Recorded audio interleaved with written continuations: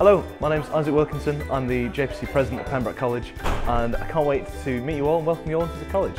We've got some amazing things ready for you in Freshers Week, and I hope this will be a great introduction to meet the JPC and see some of the things we're going to show you. Hi, I'm Amelie and I'm Pembroke's International Officer. I think during Freshers Week, internationals can expect about the same as everyone else. You will have a very busy time, but if you need any help adjusting, you can always come talk to us. There is a lot of international Freshers activities going on, mainly run by KUSU. So if you feel like you want to interact with internationals more through other colleges, that's always an option.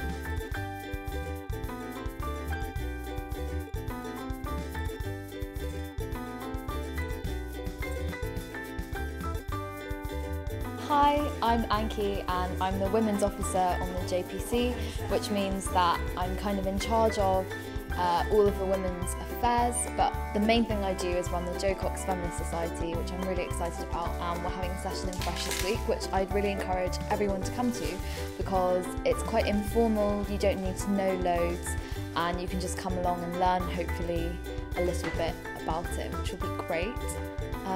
What's my advice for freshers? Don't bring loads and loads of stuff, and remember that there are loads of shops in Cambridge, because I panicked and bought so many things and stuffed my car and then got here and realised that I could have actually sorted everything out when I arrived, and actually that would have been quite fun as well to unpack. But yeah, make your room your own. I really love like decorating and things like that, so that's my tip.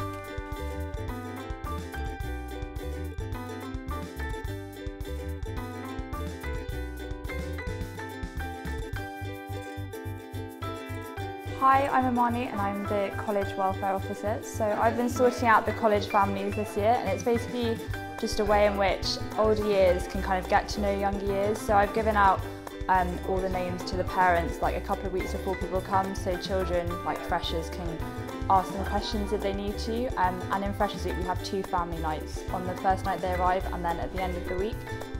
So parents can just kind of let the children settle in and help them.